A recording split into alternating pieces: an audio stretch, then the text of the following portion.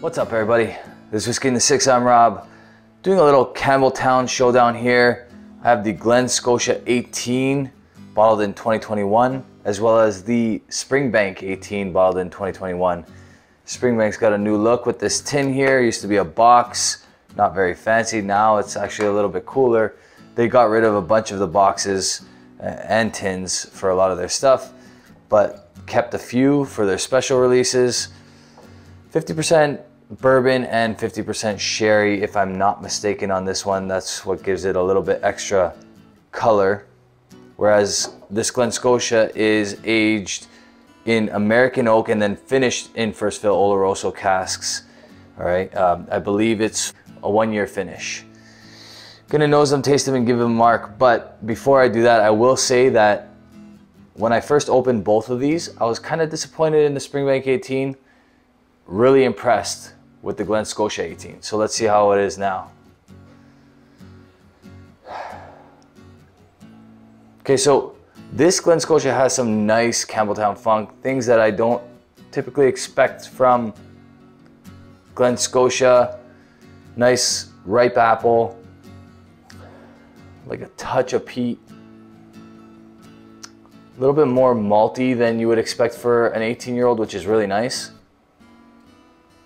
And it just smells like thick, smells like oatmeal. Really nice. The Springbank 18 over here. Okay, so it definitely has the Campbelltown funk. Lots of grassy hay notes, sweet hay, sweet honey, a grassy honey. There is some sherry notes in there as well. And dare I say, maybe like a touch of sulfur. Okay, back to the Glen Scotia for a sip.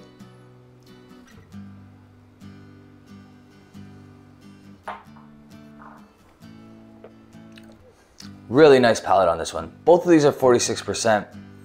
The Glen Scotia has a nice sweet arrival. Grassy honey as well. I know I'm using that kind of nosing note that I got from the Springbank, but definitely get that on the palate here too. And like I said, there is Campbelltown funk. Not what you would expect from a Springbank type Campbelltown funk, but it's there. I guess it's a regional thing because these are different distilleries.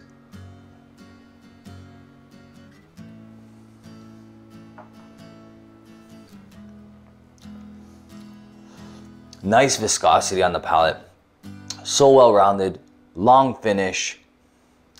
There's nice sweetness, very little bite, but like a nice little like spritzy kind of note that I like, that I get from some Campbelltown type whiskeys, or just in general. Like I kind of look for that note in a whiskey. It's almost like a carbonated type taste. Really nice. Gonna give that a mark in just a sec. Gonna sip the Springbank 18 first. So on the nose, the Glen Scotia wins for sure. This does have an interesting char note on the back end.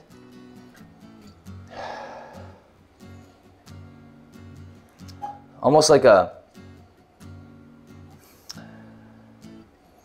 burnt hay almost kind of note.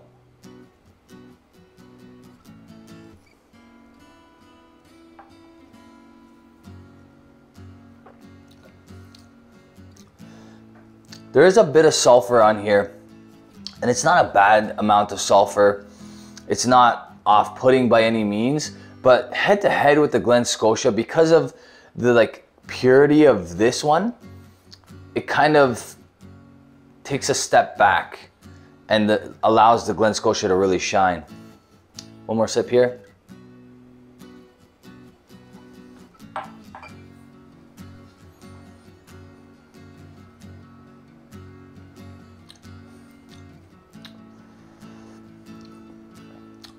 That's nice. It is nice. Is it almost $300 nice? And for secondary prices of $350? Absolutely not. I think they went a little crazy with the price on the 18-year-olds.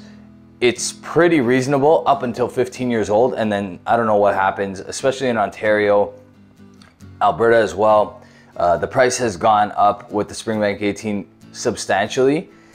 I don't know if that's a vendor thing or if that's a store thing, but it's too much for what you get, in my opinion.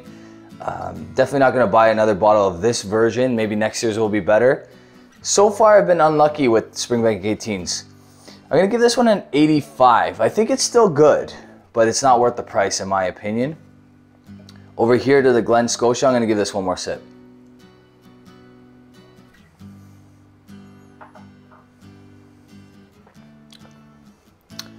So, I got these in a bundle, and it was fairly reasonable in price, I guess, for the bundle. It was like 400 bucks or something like that. My boys at Malt and Grains in Alberta hooked it up.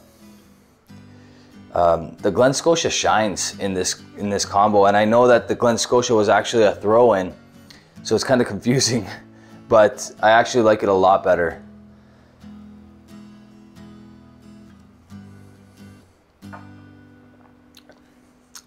I gotta give this Glen Scotia an 89. I think it's a lot better than the Springbank 18. One of my favorite 18-year-old whiskeys at the moment.